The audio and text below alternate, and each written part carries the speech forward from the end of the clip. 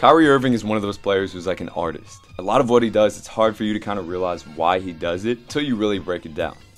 But even then, sometimes it's hard to understand. And probably because we've never seen a player like this before. We've never really seen a player who's so fluid and makes difficult things look so easy. But I'm going to do my best to break down his entire game. I've already done videos on his finishing, on his handles, and more. But hopefully this is a pretty good compilation of a bunch of things that make Kyrie, Kyrie.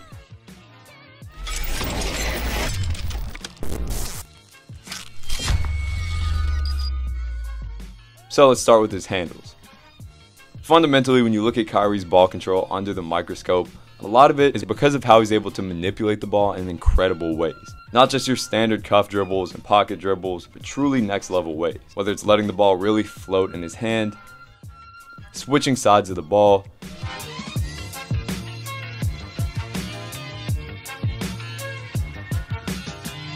or really pulling the ball outside of his frame.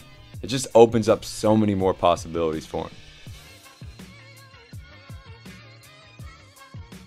And even just being able to float the ball comfortably opens up a lot. Because, well, you don't have to dribble. You can have control of the ball. It's in your hand. So during this time, obviously you're not carrying it, but you can move however you'd like to. So like right here, he's literally setting up a crossover and changing speeds while the ball comfortably just spins or floats in his hand. Plus, this overall ball control helps him retain full possession of the ball even when it seems like he's losing it, or honestly use it to his advantage as defenders step in or fall asleep and he goes straight by. It's honestly crazy how much it happens and it turns into a highlight, and it's a testament to his ability to adapt to any situation and be confident even when he loses it for a quick second. Another concept to notice is his unbelievable timing with the ball. This shows up in a variety of ways, like releasing this ball and then quickly speeding it up or regaining the dribble at the perfect time, throwing off his timing in stride. So in other words, it's not like all of his dribbles are the same tempo, but you'll notice many of these quick switch ups in timing, where it's not 1, 2, 3, but maybe 1, 2, 3 to throw defenders off. Or here to take an extra quick dribble and protect the ball. And then lastly, exploding when the ball is on the way down or the way up, which is honestly a secret tool to throw defenders off. Plus, speaking of timing and all this stuff, we always think of speed changes as these really exaggerated shifts in pace, but he's really good at these super quick ones that take just a millisecond to relax defenders. Just as importantly, timing them up to catch defenders off guard and get them out of the play. Also, the ball control is important, of course, like we just talked about, but even more significant to note is how well he moves. When we think about which players are just great movers, Kyrie's easily up there, even when we take the ball out of the equation. So, for example, the ability to get his foot positioned in the perfect place to punch the ground backwards and get into these nice shin angles that project him forward. The mobility to hit positions like this, and not only be comfortable here, but powerful enough to explosively push, recover, and thrive in these low positions. As well as to hit these when the ball is almost pulling him into this shifty position like a magnet. Also, the ability to really relax with the ball and then speed up from these slower paces, like a car going from 0 to 100 in no time. The smoothness along these curved angles, and much more. And what's so beautiful about his ball handling is that it's often so imperfect, but he makes it work. We've already covered the losing the ball component, but it goes for footwork too. Like this footwork here isn't what one would teach for a quote-unquote snatchback or under drag or whatever you want to call it, but it's what works in the situation with this timing and position, even if it's not perfect. Also notice that he plays a lot with his chest down, kind of leaning forward, and doing this before he goes and gets into an acceleration position. So what this does is a couple things. First off, it makes a nice leaning acceleration position more accessible. Again, he's already slightly leaning forward, so all he's got to do is find the foot positioning to project him forward with those first few steps. And second, it allows him to protect the ball a bit more and elongate the space between the defender and the ball. It's much harder to steal the ball here than standing straight up. Notice the angles he takes too. The majority of the time, there's another human right in front of you, making it pretty damn tough to go into a straight line angle by them. But finding the angle where you can sneak right by the defender and then get in front of that inside thigh is going to be the goal. This angle will be different every time. Sometimes they'll completely take it away and you'll have to turn back. Sometimes they'll feel that you're about to get by and take a big jump, opening up this. And sometimes you'll just need to be relentless and take a couple different attempts at it, like right here. Knowing which one to do comes with experience in these situations, and it happens so quickly that you don't even think about it most times. And the last thing to understand is that although Kyrie is known for having a super deep bag and making these tough plays, he doesn't do much that's not out of necessity. He's not dribbling just to dribble. He's doing it to solve whatever problem the defense throws at him.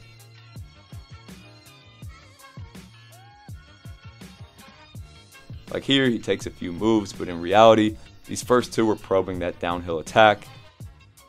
And then he makes one more to get the ball into his right hand and make that pass. So it's really just that usually he has a crazy creative solution for these problems. Sometimes even stuff he's probably never done before. Why? Well, I'd guess that he's just experimented a lot, tried a lot of stuff out, and never put a limit on himself with the ball. And I know almost for sure that he's not thinking about each move, but just letting his instincts take over with the main goal of creating separation from his defender and getting into space. Just wanted to make sure that's understood. So the first thing to understand about Kyrie's shooting is that he's a truly adaptable shooter. He's just a pure shot maker. And it's not just from three, but the turnarounds in the post, the hanging shots as he's driving, taking an angle away from the rim, the short turning jumpers. He breaks a lot of the traditional feet squared, 1-2 footwork, perfect balance cues, which can seem like he's using a suboptimal technique, but to me, it's just being ready for what the game gives him. This will take him straying away a bit from the norm technique-wise, and I'm not saying he's trying to shoot with these crazy techniques, because when he can get on balance and jump straight up and down, use a sharper footwork, etc., he's amazing at it. But he's also prepared for when he can't, and that's what truly makes a great shot maker and shooter. So on this note, he's great at adjusting his set point based on the distance he's shooting from. If he's pulling a mid-range jumper, for example, he's naturally going to use a higher set point to control his momentum and shoot over defenders. But if he's pulling a bomb like right here, he's basically shooting from nose height, which only makes sense. The more power you need, the more range of motion you'll give your upper body to work through. But if you limit yourself to just shooting with one idealistic form, this will never be a possibility. Also, he's able to shoot well lifting up from a forward lean like right here, which is important considering how much he plays from this lean and how much he's driving with this intense acceleration position. This helps him really shoot mid-range pull-ups at a high clip so that he can get his defender's hips turned with this lean and then comfortably lift up quickly and leave him in the dust. Or sometimes he'll even spin out of this if he doesn't have as much space, which is not easy out of such a leaning acceleration position, but looks effortless for him. And even if it's not an exaggerated lean to get them moving backwards, he uses the threat of driving to get shots off all the time. Especially coming downhill off the pick and roll, bigs know that it's going to be tough to stop him with a head of steam, so simply by not telegraphing a jumper, taking a quick pound dribble, he's able to get them moving backwards and pop into his pull-up. Also notice that in terms of his pull-ups, they're not always forward, but rather whatever gets him into space, which could be diagonally, slightly away from the basket, doesn't matter. And equally as important as customizing the direction of his pull-up to find space is adjusting the length of his pull-up. So that last dribble may be super short if there's a defender right there, but a big toss out if there's time. It sounds simple, but many players don't work on adjusting this. So as a shooter off the dribble, you got to prepare for all distances and all directions on pull-ups. And finally, notice the variance in timing on his pull-ups.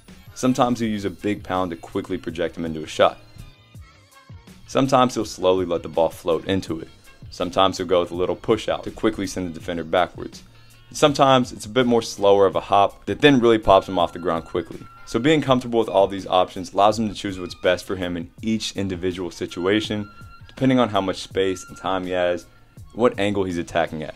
Another thing to note is that he shoots contested shots very well. And while he does have a somewhat high release, since he often elevates pretty high to knock it down, to me it's more of a mental thing.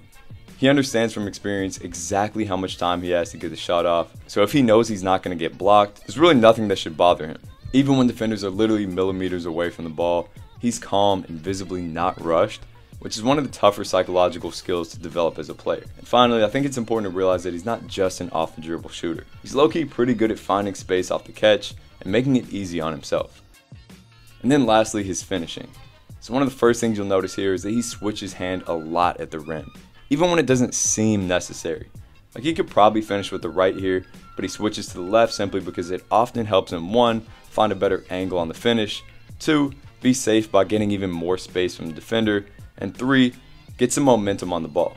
And if you're damn near just as good with your left, why not take advantage of this? And this is a good example of how being really elite with your left can open up a lot, even with your strong hand, because now defenders can't send you or predict one way or the other around the rim.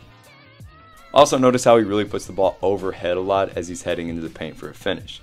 If done correctly, this is a great option because most players aren't reaching in overhead, because they usually expect a player to cuff or carry that ball at their waist as they enter this area.